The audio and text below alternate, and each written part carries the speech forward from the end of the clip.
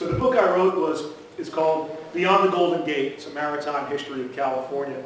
And I'll speak a little bit today about the process by which this book came to fruition, kind of the genesis of the project, and how it began, and why I felt it was an important contribution to the field of maritime history, and then some of the, if I may say, some of the highlights of the book.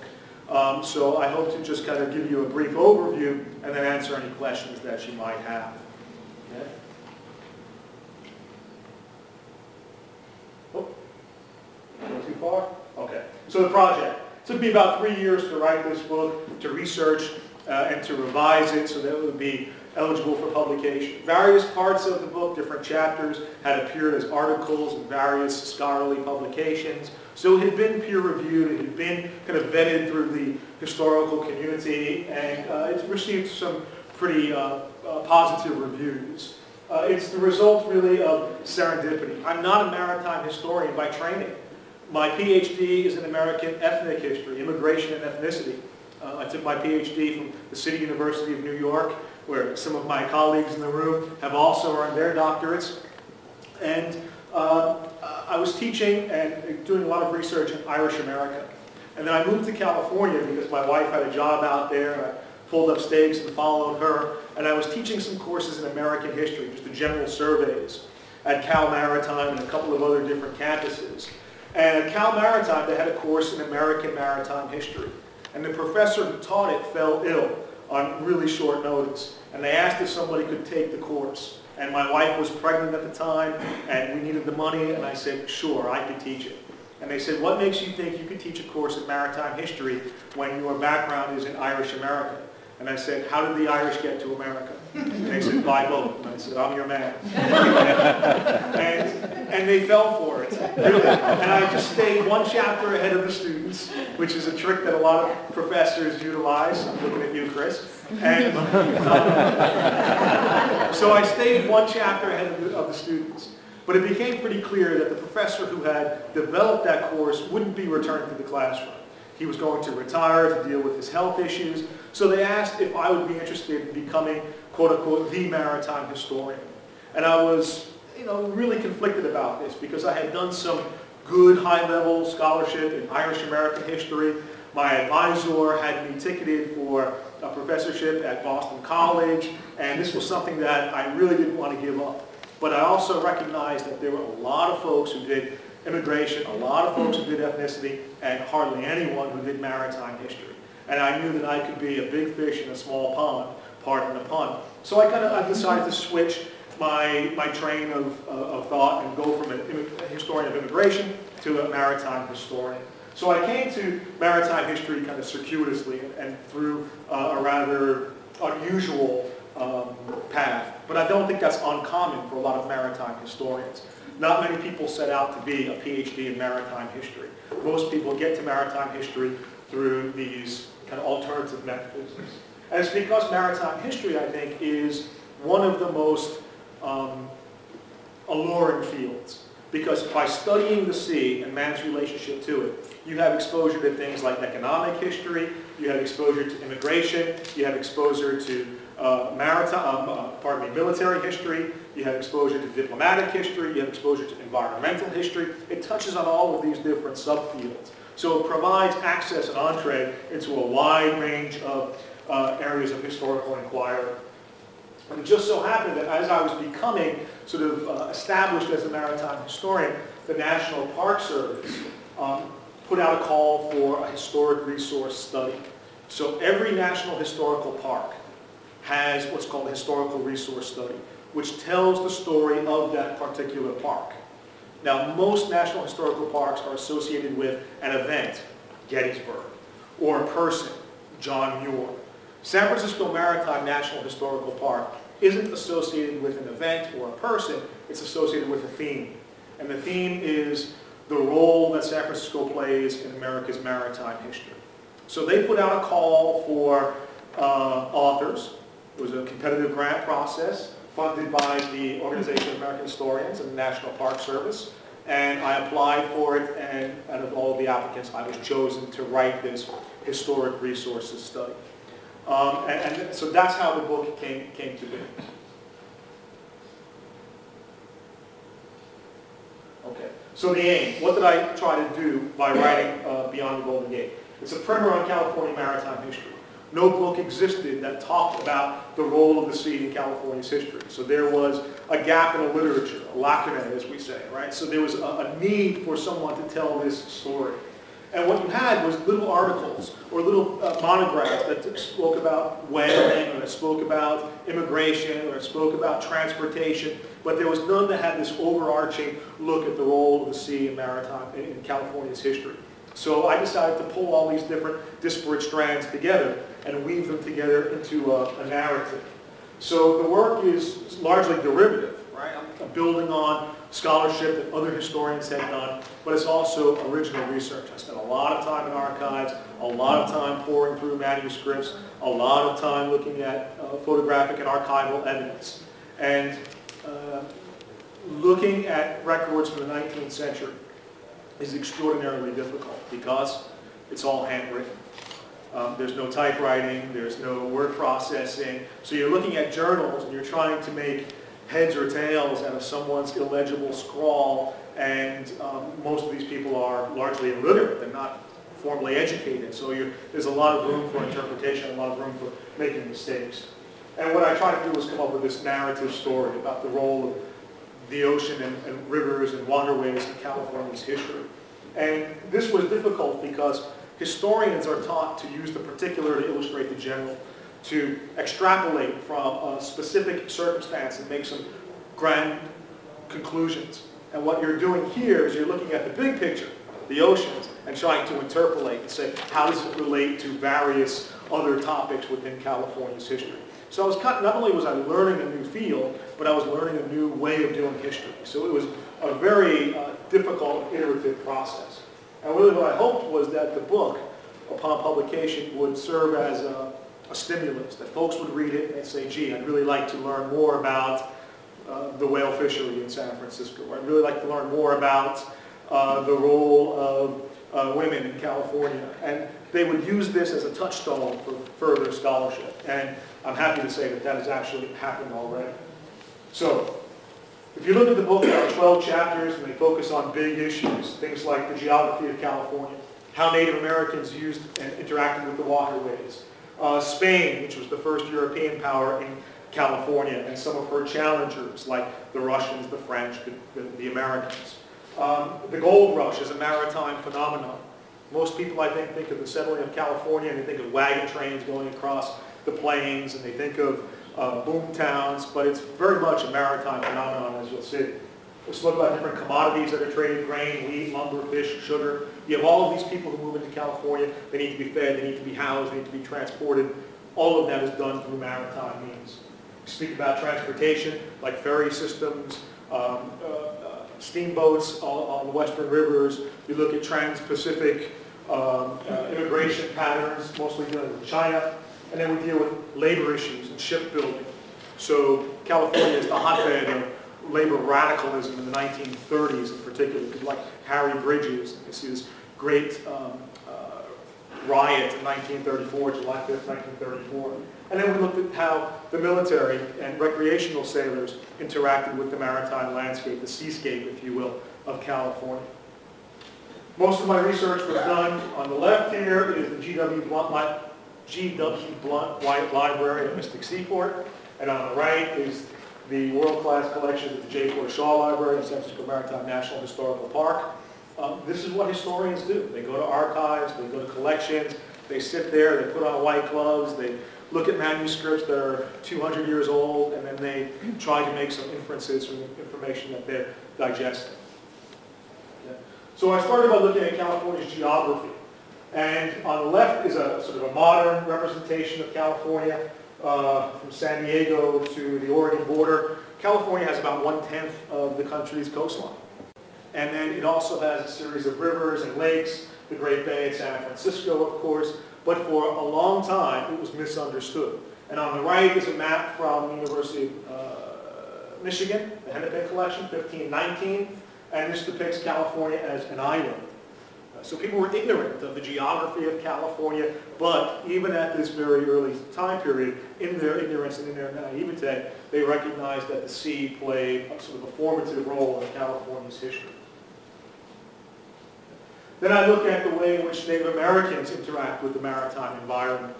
And the top picture on the left, just a little bit of gratuitous nudity for your 3 o'clock viewing pleasure. Native Americans would use what Mother Nature provides. So in the Pacific Northwest, there's redwood forests. Okay, these would be felled by lightning strike, and then you're using whatever tools Mother Nature provides because you're a Stone Age civilization. So you're using a beaver tooth chisel, you're using deer antler drills, you're using stone axes to create these dugout canoes. In the center of the state, around San Francisco, you've got these tule reeds, these tule marshes. So you just harvest them with a sharpened clamshell, you lay them out to dry, you bundle them up, you've got a raft that you can take onto the San Francisco Bay. You can collect seafood, you can collect waterfowl, you can collect all sorts of different things. In Southern California, they've got plank canoes that are sewn together with animal tendons and sinew. And it's kind of ingenious, really, the way in which indigenous peoples are able to overcome the limitations that Mother Nature has imposed on them to maximize their usage of the marine seascape.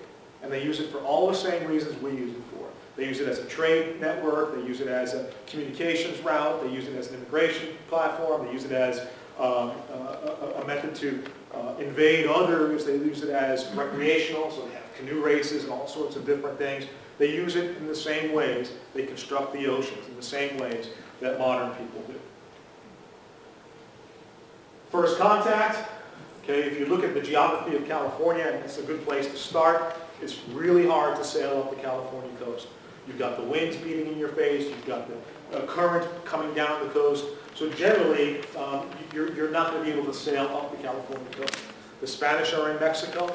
They're trying to look for ports when their vessels that are coming from Manila and the Philippines can put in for repairs, for fresh supplies along the trade routes. So they actually make some overland investigations into California. And I think one of the great ironies of maritime history is that San Francisco Bay, which the Spanish described as the harbor of harbors, large enough to house all the ships and all the navies of all the world, is discovered not by a mariner, but by an overland expedition, because it was fog-shrouded, it's kind of naturally camouflaged by these islands that are in San Francisco Bay. There's this long interrupted coastline, and people have been sailing by it for many hundreds of years, and no one really knew that this 1.2-mile entrance, the Golden Gate, existed until it was discovered in 1769. So Spain moves into the area, becomes a contested frontier. The English in particular are looking for Francis Drake, sends a bunch of voyages to plunder Spanish shipping in the area just north of San Francisco. The Spanish create a system of missions. There's 21 of them from San Diego to Mission Solano in the wine country, with great impact on the Native American communities. And then you've got in 1769, 1776, this discovery of the port of San Francisco. And you have these Spanish galleons that are large sailing vessels that are plying the oceans in the 15th century. And then I thought of this on the flight home last night. You see what I did there? Thank you, Irene, for laughing. You get extra credit. The Ottoman Empire. Today we're talking about the Ottoman Empire. Yes. All right. So there you go.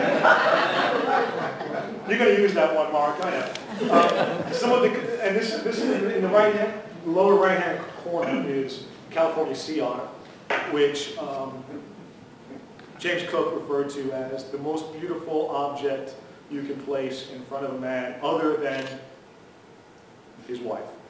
So he knew where his bread was buttered. One of my colleagues at Cal Maritime, who was a captain on an oil tanker, referred to it as nature's oil rag. So it kind of just sops up all the oil every time there's a spill in Valdez or someplace like that. But this is what brings a lot of competitors to the region in California. It's these sea otters, because you can capture them slaughter them, and then use them as trade commodities, particularly with China. So it brings a whole bunch of people into the area. The Russians, the English, the Dutch, the French, lots of other people are in this area. A lot of these slides are taken from classroom presentations that I had done 2 years ago, so I apologize if they don't seem to flow together very well. But if you look at the sea otter trade, what you really start to see is these American vessels that will sail around Cape Horn, come into the Pacific, get to Hawaii where they're trading some commodities, they're taking on native workers, Kanaka, and then they go to the Pacific Northwest where they're trading with Native Americans for sea otter pelts, and then they go from the Pacific Northwest to China, usually stopping at Manila along the way for supplies. So you've got American ships crewed by Pacific Islanders, trading with indigenous peoples of the Pacific Northwest for goods that will be exchanged in the Philippines and China. What you have in the 1740s is essentially globalization.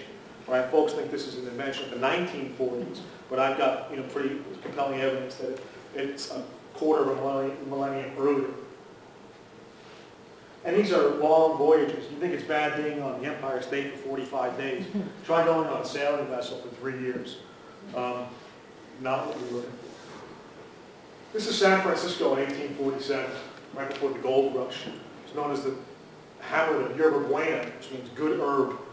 And if you're looking at this image, it's highly stylized because in the foreground there's a half a dozen or 8 ships. And we know by looking at the customs records that in 1847, a total of 11 ships called at San Francisco or Yerba Buena in that year. The following year, after the gold rush, 777 vessels. So you've got this incredible surge of maritime activity. For those of you who know San Francisco at all, this is the original waterfront. That's Montgomery Street. And Montgomery Street is currently where the Transamerica Pyramid is, Transamerica Tower, which is probably a third of a mile from the existing waterfront. So everything between the Transamerica Pyramid and the current waterfront, which is where the baseball stadium is, the ferry terminal, Fisherman's Wharf, is all bay fill. Which means when the big one comes, and it will come, what's going to happen to everything between those two landmarks at this side? It's going to liquefy. It's going to just vaporize. So it's something to consider. And I'll talk about how they created all this land. It's a pretty interesting process. Okay, and then you've got this incredible, this is the same vantage point. You've got all these ships here. This is Telegraph Hill. And you've got 777 vessels. So all these ships come in. All the crews go running to the gold field looking for riches. And what happens to the ships? They turn into buildings. They turn into buildings. They just sit there unoccupied. So the owner of the vessel tries to make a profit off of them. So he turns them into housing. He turns them into saloons. There's one that's turned into a jail. There's another that's turned into a brothel. There's others that are turned into bars and restaurants and anything you can imagine. So you've got this kind of floating city. People are coming to San Francisco by clipper ship, by whaling vessel, by just about anything that can float. And you had this first kind of public relations campaign. I like these kind of colorful images about the clipper ships that bring people to San Francisco. There's one vessel that I did a lot of research on. It's called the Niantic. It's currently underneath the Transamerica Pyramid. It was a whaling ship that was in Lima, Peru. And word got to them that there was gold in San Francisco. So they sailed, it was a sailing vessel, north. They picked up as many passengers as they possibly could in Central America, charged them an arm and a leg to get to San Francisco, turned the tripods, which used to be, this is where you kept all the oil for the whaling. They dumped those out and turned them into soup tureens.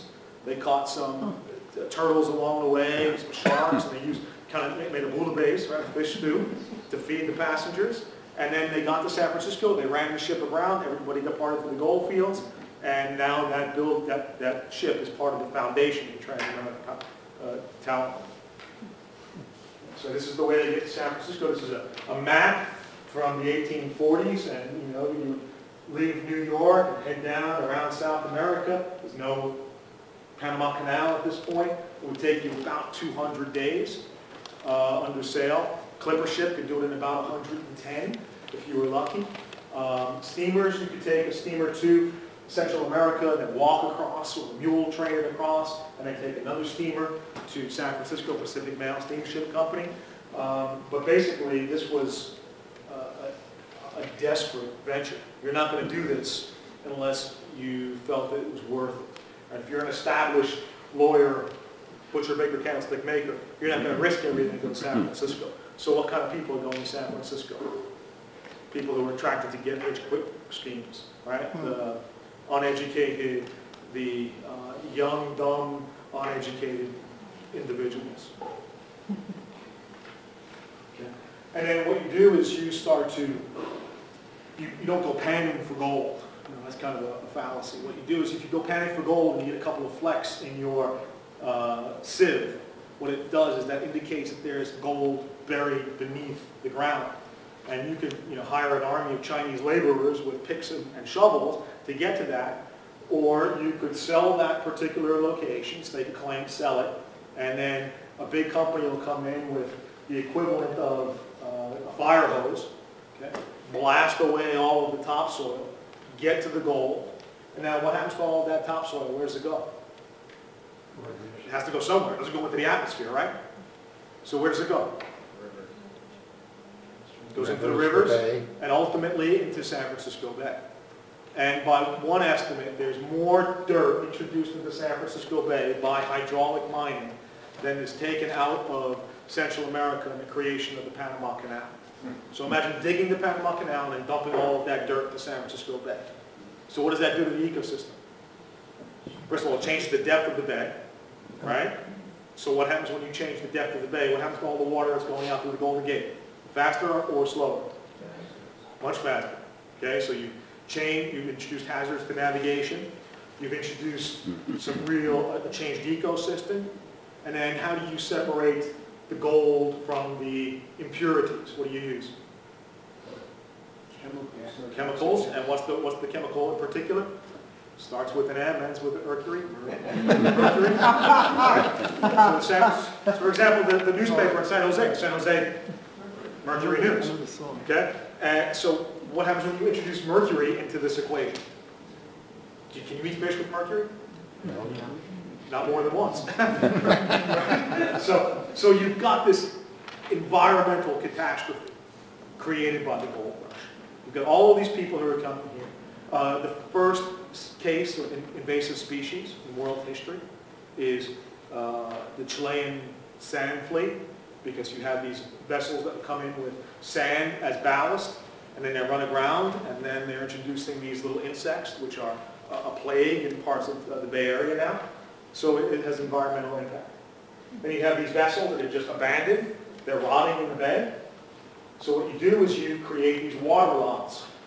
Just square off an area, put a vessel into it, sink it, take some of Telegraph Hill or Rincon Hill, some of the other areas, wheelbarrow after wheelbarrow after wheelbarrow, dead horses, dead cats, dead whatever, and you're creating this by little bits and pieces. You're creating the city of San Francisco. Where you was that from? This is 1855. That's from Shoe's panorama called the Forest of Masts. You house them over, you turn them into warehouses because there's a lack of buildings. This is the Forest of Masts. These aren't trees you see in the background. Those are the masts of sailing ships. And then here's the original shoreline of San Francisco, undulated, and then the artificially smooth shoreline of San Francisco as it exists today. So everything between this line and the bay is all filled. These ships that have been abandoned, scuttled, and it's a real problem in an area that's subject to seismic activities. So here's San Francisco in 1857. Big difference. And what is everything made out of? Wood, lumber. So you've got to bring that in from someplace. You've got to bring food in from someplace. And that's what I'm going to talk about next. All right? So post-gold rush maritime activity. Brought everybody here by ship. Now you've got to feed them. Lumber and meat, 800 vessels involved in bay and coasting operations, a lot of exports, don't worry about the data. But what you're seeing is vessels that are designed specifically for the cargoes they're carrying, which is a kind of a new concept as well. Grain and wheat, the Great Central Valley, which runs 200 miles by 40 miles. It's the most productive agricultural region in the United States. This is the weather conditions. You can get 2 crops into the ground every year until they have a drought this year. Can't do it all. Fishing and whaling, salmon and cod, the Arctic fields, sugar, fruits and vegetables. So you want to get fruits and vegetables in from, say, Tahiti or Hawaii. You want to do it before the produce spoils. So you've got to have a vessel that's fast under sail. So you've got to come up with all of these different things to do. Scow schooner Alma. It's a museum ship in San Francisco now. And it would transport grain from the Central Valley to San Francisco Bay, and then is transferred into larger sailing ships. You've got fishing boats in San Francisco Bay, a felucca here on the left, with a stereotypical Latin sail, Chinese junk on the right. So you have these ethnic communities that will come up around San Francisco. If you know baseball at all, McCovey Cove, it's China Basin, right? Because that used to be a Chinese community.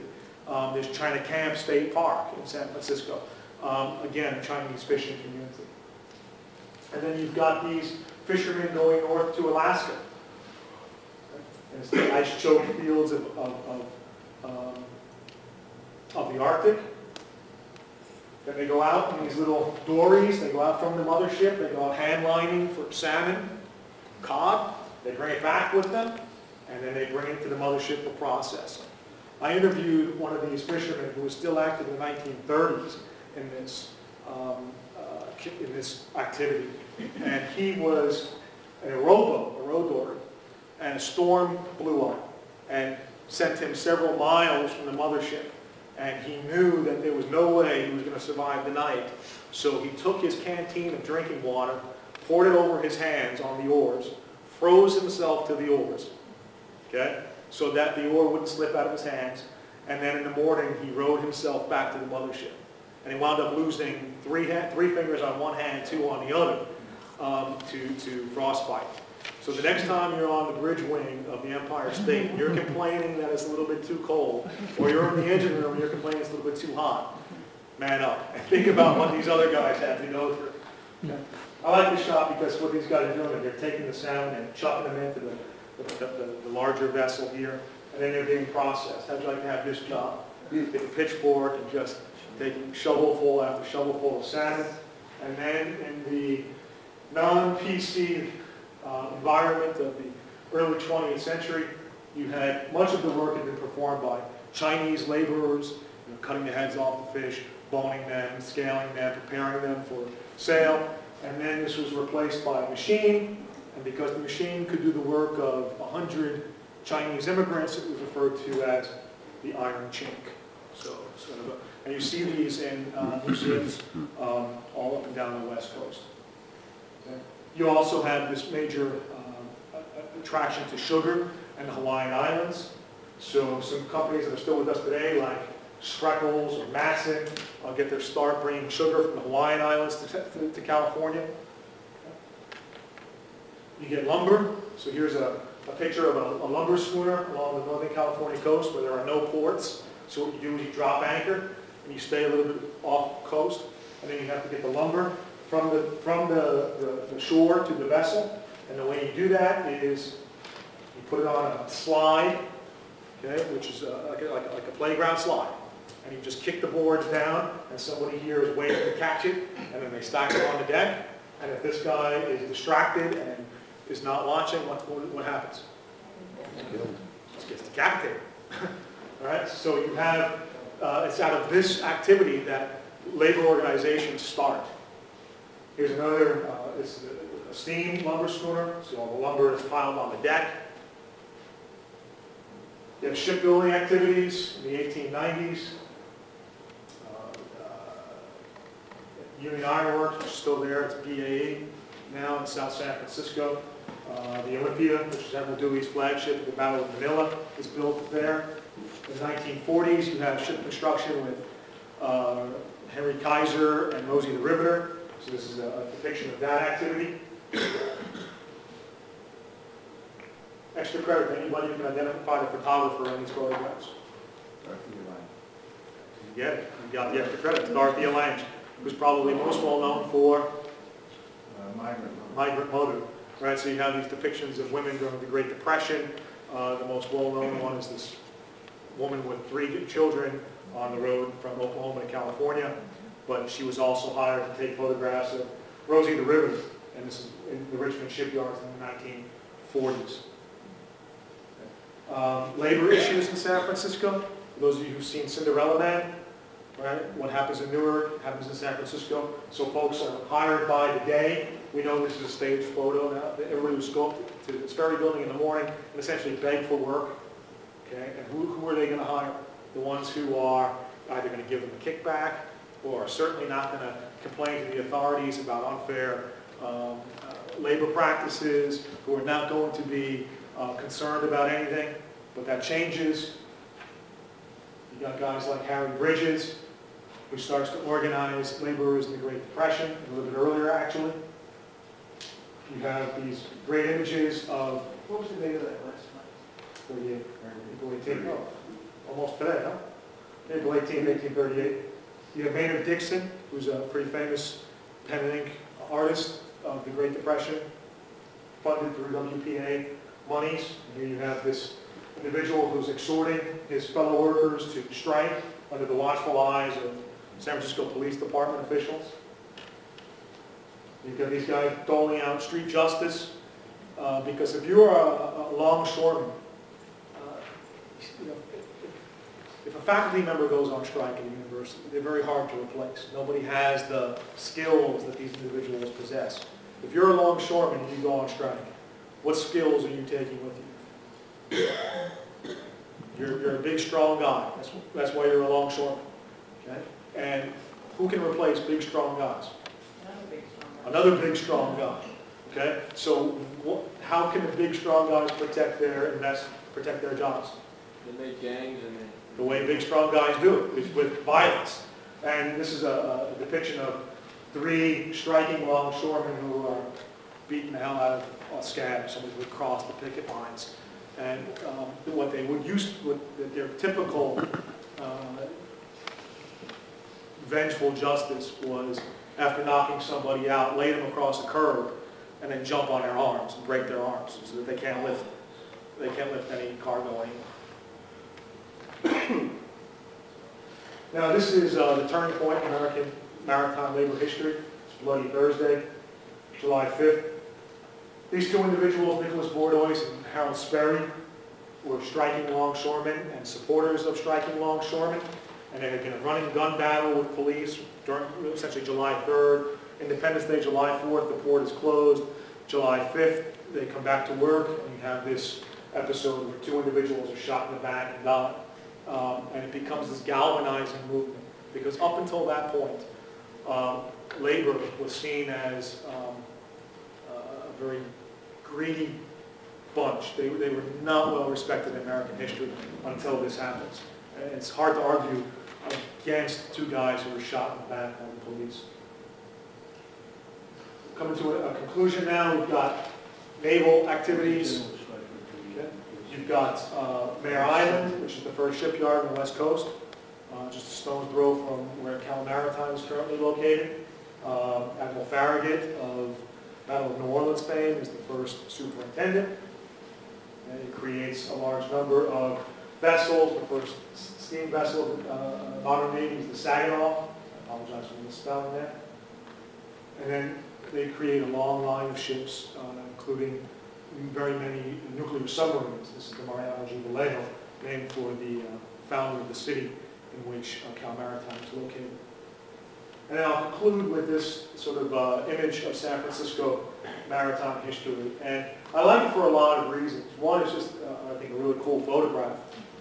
Second, you've got this fellow walking along Ocean Beach. and these are records, right? They're trying to take whatever's salvageable from the vessel and reuse it. There's actually a big industry in San Francisco. And what I really like about it is you can see there's somebody in the yard arm, somebody way up top.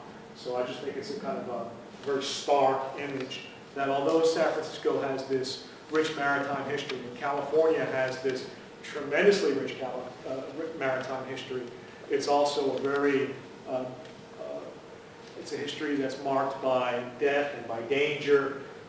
Within California waters, there are over 2,800 recorded shipwrecks. There are a large number of shipwrecks in San Francisco Bay itself, some which occur with staggering loss of life, several hundred people, for example, in the Brother Jonathan. So you've got this incredible, I think, dichotomy that San Francisco in itself and California in general makes its living off of the sea in all of the ways that I've just described.